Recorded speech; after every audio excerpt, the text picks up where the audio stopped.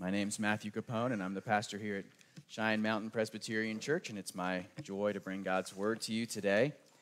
A special welcome if you're new or visiting with us. We're glad that you're here, and we're glad that you're here not because we're trying to fill seats, but because we're following Jesus together as one community. And as we follow Jesus together, we become convinced that there's no one so good they don't need God's grace, and no one so bad that they can't have it, which is why we come back week after week to hear what God has to say to us in His Word. We're continuing our series in the Gospel of Mark, and you'll remember that the Gospels tell the story of Jesus and His life and His death and His resurrection. And now for several weeks, we've been working slowly through the final week before Jesus' death and resurrection. And I've been telling you several times, every piece that's included here is important because, of course, there's many things that we're not told. And so what is included for very particular reasons. Last week, we looked at this sandwich between Jesus' two trials, that is, Peter's denial of Christ, and we asked this question, why did Peter deny him? And the answer was that Peter relied on himself rather than clinging to God.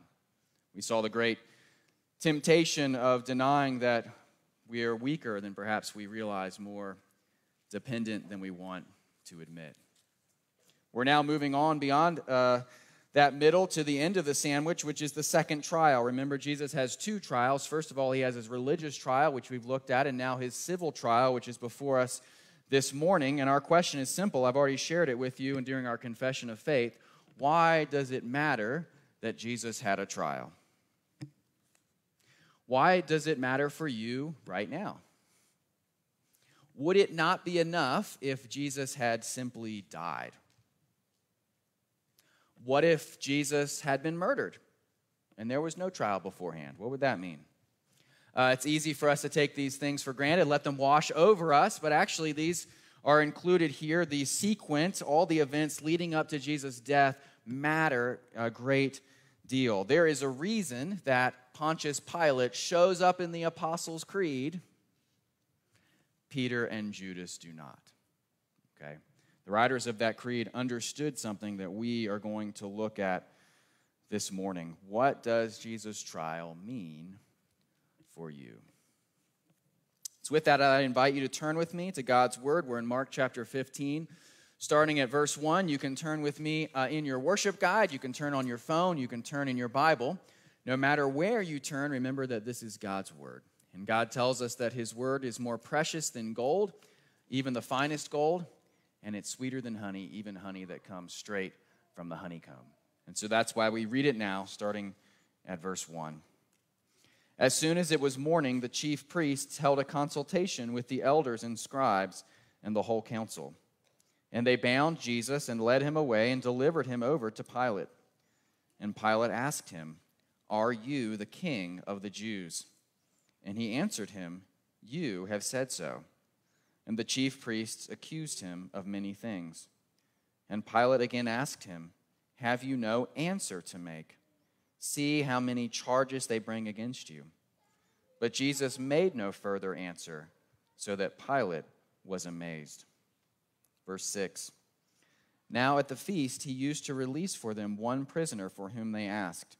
And among the rebels in prison who had committed murder in the insurrection, there was a man called Barabbas.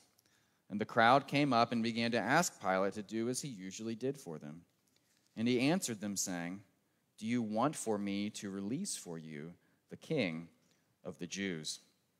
For he perceived that it was out of envy that the chief priests had delivered him up. Verse 11.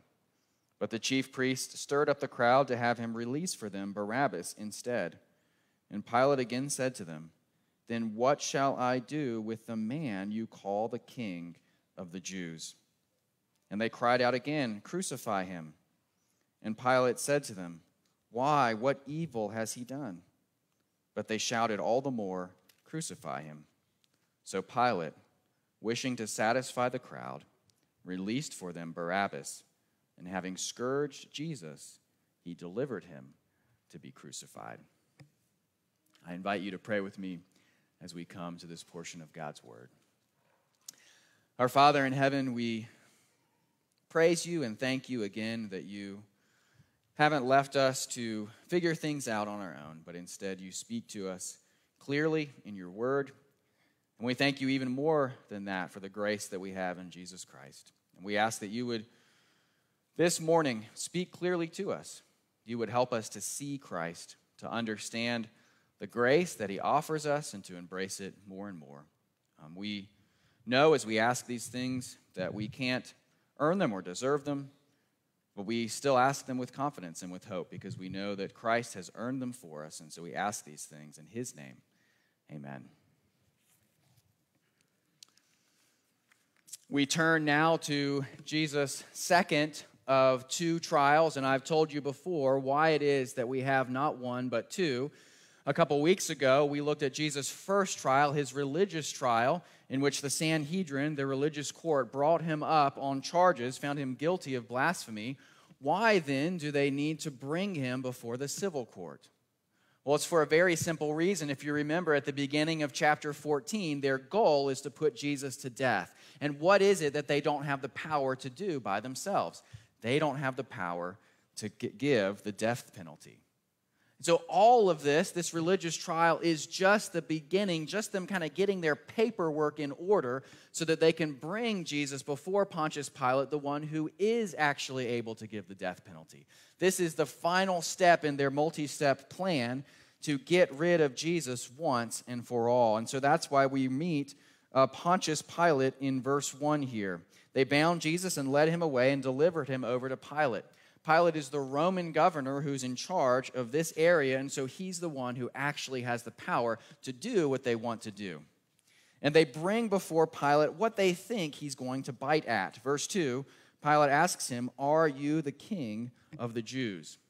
In other words, they know what Pilate wants, which is to prevent any sort of insurrection in the area over which he's a governor. So they present Jesus, who they are angry at for blasphemy, as someone who's a threat to the Roman Empire. If Jesus is claiming to be the king of the Jews, what does that say about the actual Roman rulers? Hey, Pilate, of course you're going to want to do something about this, right? You're not going to want to have someone running around claiming to have the real authority over this region. This is something that maybe you're not concerned about on the religious front, but it's something you should be very concerned about on the civil front. So the Jews, in a certain sense, know what they're doing. They are, as I've said before, playing chess, not checkers. And so that's why Pilate asks this question. Jesus gives a strange response, though. He says, "You have said so." That doesn't sound like yes or no. Thankfully, in the Gospel of John, we are given that answer and a longer answer from Jesus. In John chapter 18, Jesus says this, among other things, "My kingdom is not of this world. If my kingdom were of this world, my servants would have been fighting that I might not be delivered over to the Jews. But my kingdom is not from the world." In other words, Jesus is saying yes and no. On the one hand, there's something true about this accusation. On the other hand, you, Pilate, have nothing to fear. If I actually were this king that they're claiming that I am, I would not be standing before you. My people would have already been fighting for me. My people would have kept me from showing up before you. So Jesus gives this answer that doesn't really help solve the problem. He is not giving Pilate what he needs to condemn him. And then he surprises Pilate one more time, at least, verses 3 through 5. Again, he remains silent. Verse 3, the chief priests accuse him of many things, and just like he did during the religious trial, Jesus has nothing more to say. And just like in that trial, Jesus is doing this, reminding us that he is willing. He is not running or rushing away from the cross.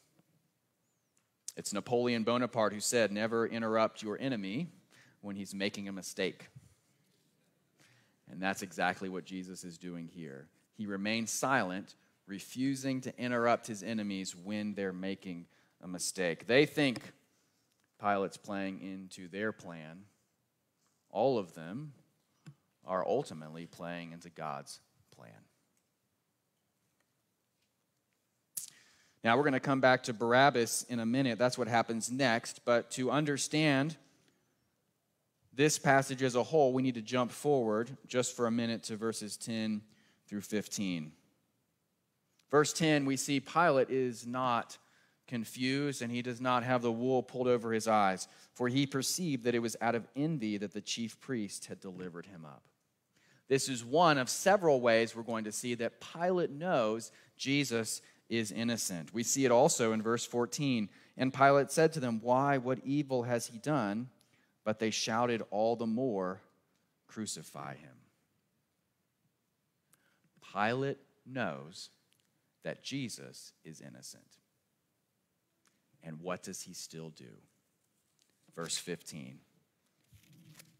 So Pilate, wishing to satisfy the crowd, released for them Barabbas, and having scourged Jesus, he delivered him to be crucified. Why does this passage matter? Of all the things that happened to Jesus in the last week of his life, why is this included? And why do we need to see the process that happens before Pontius Pilate, under whom Jesus suffers? We need to see this for one very simple reason, to remind us that an innocent man was found guilty. That is the bottom line and the point of this passage. An innocent man is condemned. Why is Pontius Pilate mentioned in the Apostles' Creed? Because it is so critical for Jesus to be found guilty, even though he is innocent, so that you, Christian, can be declared innocent, even though you're guilty. Why is it so important for the Apostles' Creed to mention that Jesus suffered under Pontius Pilate? Because you must know that Jesus was found guilty, even though innocent, so that you could be found innocent, even though guilty. This verdict matters in the universe. It is not just that Jesus paid the penalty for your sins, although he did. It is also that Jesus was condemned that you might be set free. It is critical to this story that a civil court finds Jesus guilty. In fact, you'll see this on page 8 of your worship guide. It wouldn't do for Jesus to be killed by assassination or a lynch mob. He had to be declared legally guilty by a governor appointed by God, as indeed he was by both Pilate and the Sanhedrin. On the one hand, Jesus is convicted. On the other hand, Jesus is innocent. A man who deserves death is released, and a man who gives life is condemned. A killer goes free, and an innocent man is killed. That is the point of Pontius Pilate. That's what we mean when we sing that hymn and say, "In our place condemned he stood. Hallelujah, what a Savior." The one who is innocent is found guilty so that you who are guilty could be found innocent. What happens in Pilate's court matters ultimately in God's court. What happens in this episode matters when we stand before an almighty God. And so why does that matter to you today in 2023? Well, it matters for a few reasons. First of all, it frees us from living a life of trying to justify ourselves. This frees you from spending your life trying to prove that you are innocent. Otherwise, we are going to spend our lives trying to claw our ways out of a guilty verdict. There's no room, if you don't know this, for admitting failure or mistakes. Judgment must go somewhere. The guilty verdict must go somewhere. If it does not go on Jesus, you will find someone else to put it on. You will find someone to shift the blame to. You will find someone else that can take the credit for your mistakes and your sin. You cannot stand under the weight of your sin. If Jesus is not there to take it for you, if he is not declared guilty on your behalf, you will find someone to do it. But if Jesus really did stand in our place, if Jesus really did take the verdict that we deserve, we can actually do what we did earlier this morning. We can actually confess our sins. We can actually put an end to blame shifting. We can actually put an end to minimizing and hiding. Have you ever met a person who's incapable of admitting that he's wrong? Can't handle the suggestion that maybe she's made a mistake. That is a person who is still working hard to prove that he is innocent. Is that you? If you really believe that Jesus took your guilty verdict, if you believe that Jesus suffered under Pontius Pilate, you can freely and openly admit your failure, knowing that you receive not judgment, but grace. If you don't believe that, then you can't do that. Pontius Pilate and his sentence on Jesus does not just free us from working to justify ourselves, it also frees us from the accusations of the enemy.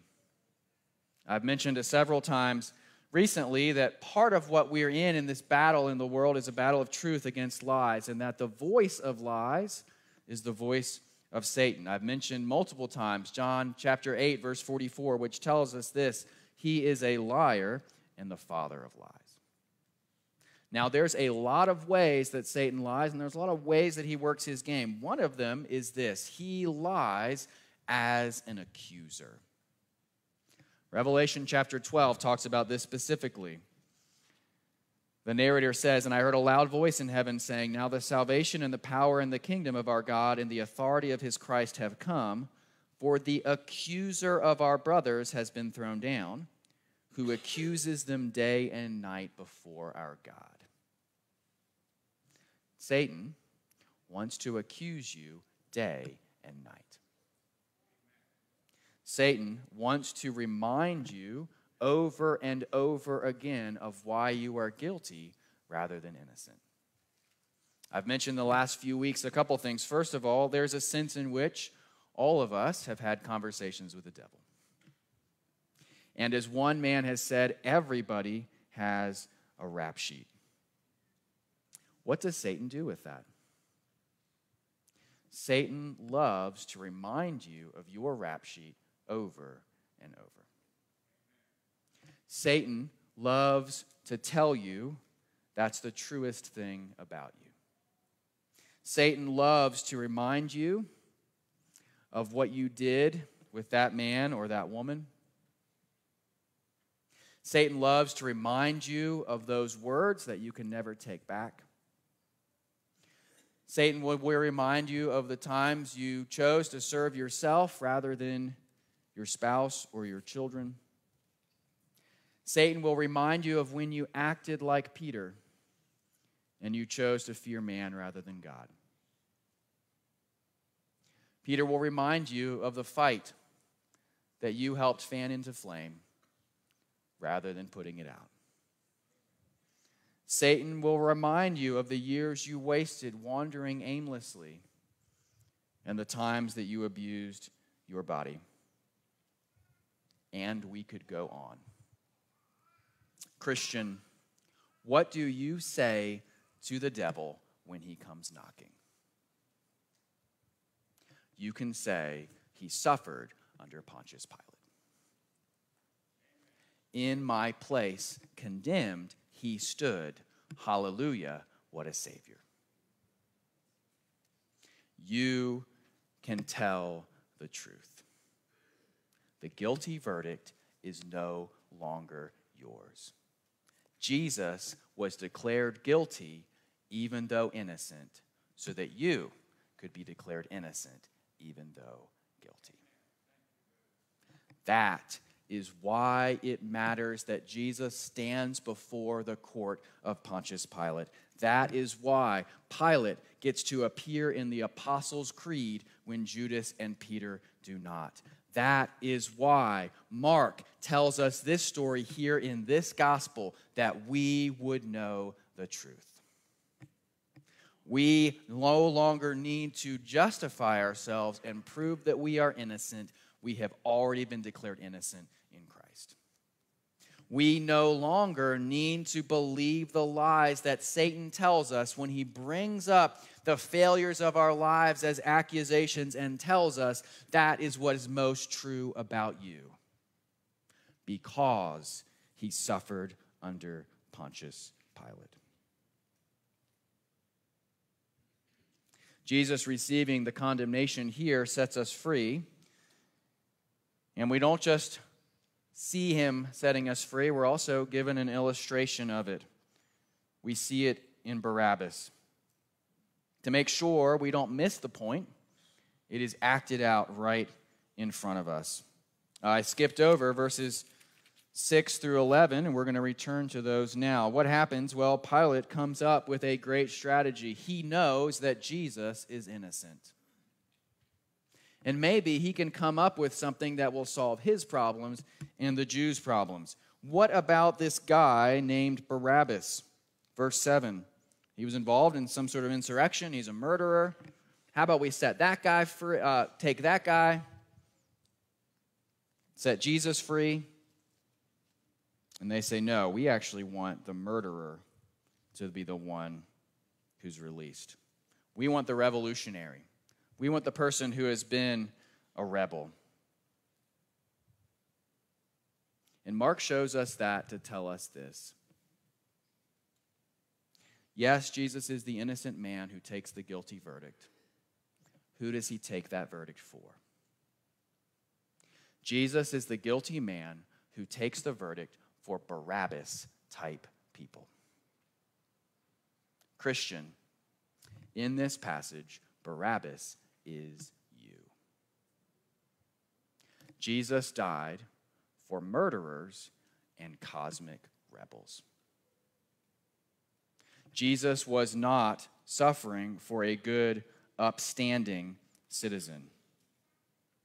Jesus was suffering for people like this, the rebels in prison who had committed murder in the insurrection. Not only do we say, in my place condemned he stood, we also say this, there I am in Barabbas the rebel. That's the type of person I am. I am a Barabbas type of person. And if you can't say that, if you must hold Barabbas at a distance, then I would suggest two things. First, you do not understand the depth of your sin. And second, I would suggest that you do not fully understand the gospel. Christian, Barabbas is you. Jesus did not come to die for the righteous, but for the unrighteous.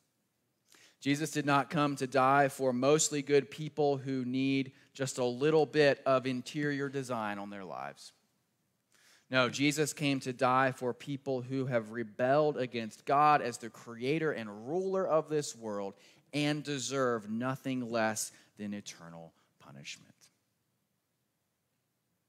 And that is who he took the place for.